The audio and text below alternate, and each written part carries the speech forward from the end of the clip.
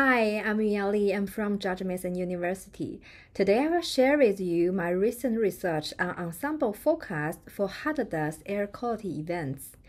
Air pollution resulting from natural hazardous events such as wildfire, dust storm, and volcanic eruptions have significant impacts on air quality, public health, and climate.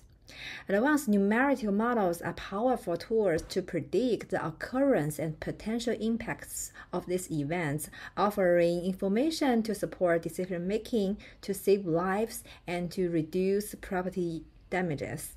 However, accurate prediction of wildfire and dust storm air quality is challenging due to uncertainties in wildfire and dust emission and other model process. For example, here I compare the fire emission from 11 widely used emission datasets.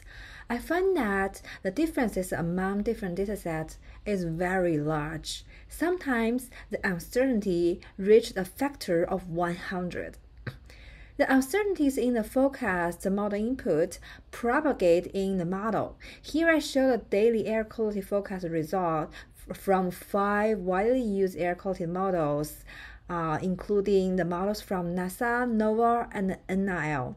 Their forecast result looks very different, which makes it difficult for decision makers to make decisions. So how to solve this problem, how to reduce the forecast uncertainty? Ensemble forecasting is increasingly used to reduce model uncertainties. Here, I developed a real-time multimodal ensemble forecast system for hazardous air quality events. The ensemble forecast system combines the forecast results from 5 air quality models, including NASA GeoHealth 5, NIL NAPS model, NOAA EPA CMAQ model, HERSMOG, and GFS model. The ensemble forecast balances the systematic error of the individual models.